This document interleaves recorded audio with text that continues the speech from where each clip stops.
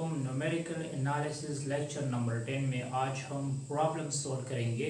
और ये प्रॉब्लम इस तरह है कि अगर आप डिफरेंस टेबल में मिस्टेक्स करोगे, एरर करोगे, तो फिर आप एरर को कैसे निकालोगे। यहाँ पे आपको मतलब टेबल गिवन होगा, यहाँ पे टेबल गिवन है, उसमें हमारे पास वैल्यू है 1 2 3 4 5 6 7 8 9 10। ये हमारे पास x की वैल्यू है और ये हमारे पास फंक्शनल वैल्यू है 37 74 135 226 353 531 739 1010 134 11738। ये हमारे पास मतलब फंक्शन की वैल्यू है। इसका जब फर्स्ट डिफरेंस आप लोग निकालोगे, सबसे पहले मैं आप लोगों को ये बताऊंगा कि आपके पास पॉइंट्स पेंसिल या फ्यू शीट ऑफ पेपर्स होना चाहिए और आपके पास एक अच्छा सा कैलकुलेटर भी होना चाहिए, ताकि आप लोग इस वैल्यू को खुद भी कैलकुलेट कर सके कि इससे क्या आता है। तो आप लोग 74 से 37 जब माइनस करोगे मतलब सेकंड वैल्यू से, तो आप लोगों के पास 37 आ जाएगा। फिर 135 से 74 माइनस करो 61 आएगा। इस तरह 226 से 135 91, इस तरह 127 178। ये आपके पास फर्स्ट डिफरेंस होगा। सेकंड डिफरेंस किस तरह निकालना है, 61 से 37 को माइनस करो। तो जब आप लोग 61 से 37 को माइनस करोगे तो आपके पास 24 आ जाएगा। और आप जब 91 से 61 माइनस करोगे तो 30 आ जाएगा।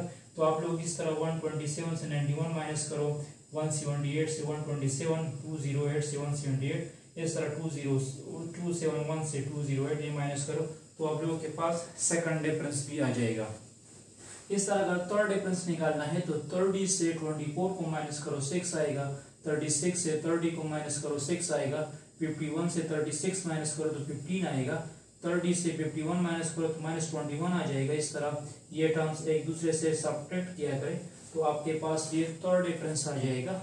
और इसी तरह फोर्थ डिफरेंस इस तरह है कि 6 माइनस 6 से 0 आ जाएगा, 15 माइनस 6 से 9 आ जाएगा, माइनस 21 माइनस 15 से माइनस 36 आएगा, 33 प्लस 21 से 54 आ जाएगा, माइनस 3 माइनस 33 से माइनस 36 आएगा, और 6 प्लस 3 से 9 आ जाएगा। तो ये हमारे पास हुआ फोर्थ डिफरेंस। आपको कहा जाएगा कि फोर्थ डिफरेंस तक निकालो।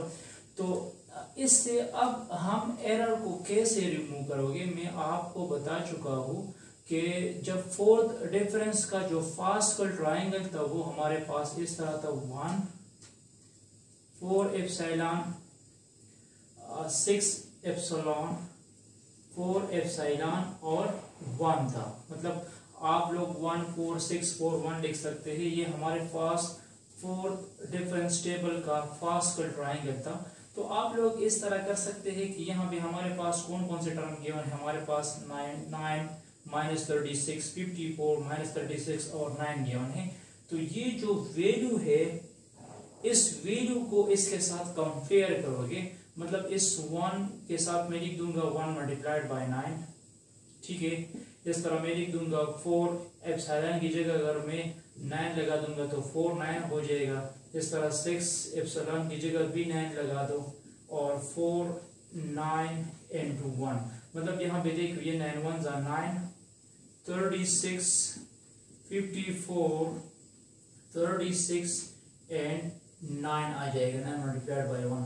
तो इसमें जो कॉमन टर्म है वो हमारे पास 9 है, ठीक है। मतलब ये 1 4 6 4 और 1 ये तो फास्कल ट्राइंगल में ऑलरेडी मौजूद है।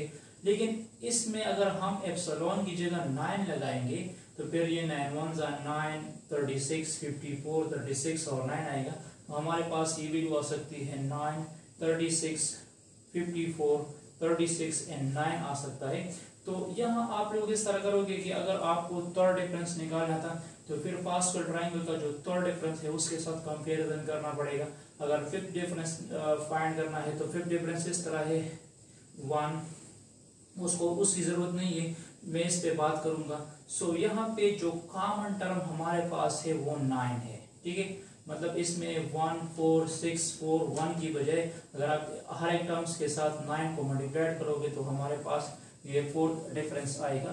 तो जो एरर है उसकी वैल्यू 9 है, ठीक है। और ये यहाँ से मिडल से स्टार्ट है, तो ये जो 531 नंबर से 531 नंबर से अगर मैं 9 को माइनस करूंगा तो 522 आ जाएगा। तो अगर इस 531 की बजाय आप लोग 522 लिखोगे तो फिर इसका जो डिफरेंस टेबल होगा, फोर्थ डिफरेंस टेबल, वो सारे के सारे फिर हमारे पास 0 आ जाएगा। मतलब हमारे पास जो पॉलिनोमियल होगा वो एग्जैक्ट होगा।